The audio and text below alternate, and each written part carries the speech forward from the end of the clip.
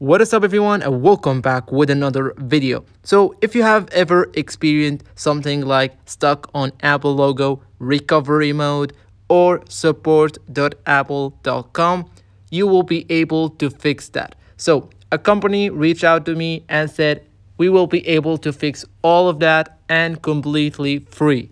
And I was like, let's try it. So they challenged me and now we're gonna try and fix all of that with this app. So spoiler alert, we are gonna fix all of these errors. So their software is known as iBoot. We're gonna test that, but for this we need a PC. So now we are here on the PC. Really easy, straightforward things. You have to download the program completely free. As I said and mentioned, the link will be in the description. So after you install it, install the setup, plug your device, and I'm gonna show you how to enter and exit out of recovery mode using one simple button from this program. As you can see now, we need to trust the device to enter the recovery mode, and next I'm gonna show you how to exit the recovery mode if you are stuck on that. So if you tapped on the first button with this program, you're gonna notice it's gonna send us now to the recovery mode. It's gonna take a few seconds.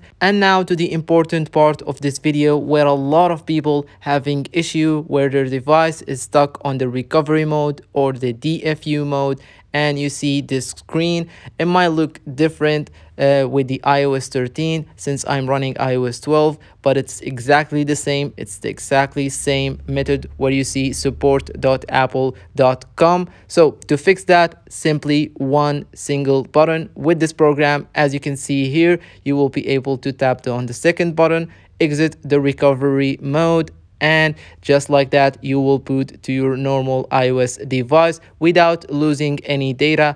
Now it's gonna take a few seconds as well, so we're gonna wait for that, and you will be able actually to fix the stuck on Apple logo as well. So if you are stuck on Apple logo, you will be able to fix it with this program as well. Now as you can see on the PC, it says that it's successfully booted into the normal iOS.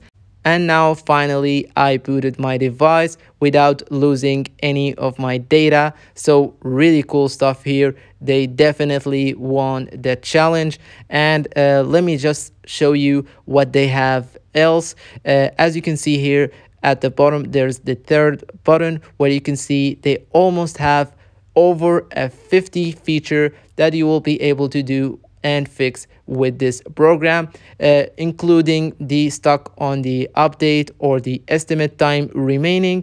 Also, you will be able to fix more with this program, like you can back up your device, you can restore your device, and you can update if you are stuck. For example, a lot of people are having issue updating to the iOS 14. So if you download the IPSW, you will be able to install it using this program as well. So really cool stuff, and they definitely won that challenge, and I booted my device. And now let me show you something here real quick. If you have the issue where you will see unable to check for the update, you will be able also to fix that.